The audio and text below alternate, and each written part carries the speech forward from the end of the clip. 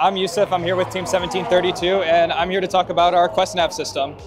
So the QuestNav system, I think we're the first ones in official use this season, or in any season really. This has been the most powerful source of odometry that we've ever been able to implement. Using this, we've been able to automate most of our bot's functions actually. Most of the sequences that you'll see of our bot doing are automatic. For example, one of the sequences that we run is a net scoring sequence. From anywhere on the field, the bot can track using the quest and path itself to the net and then score automatically.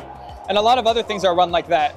For example, our operator has a system where she can use any of the buttons over here. The buttons denote every single position on the reef, and then the red ones denote which level. Using that, same thing. From anywhere on the field, we can score on any level.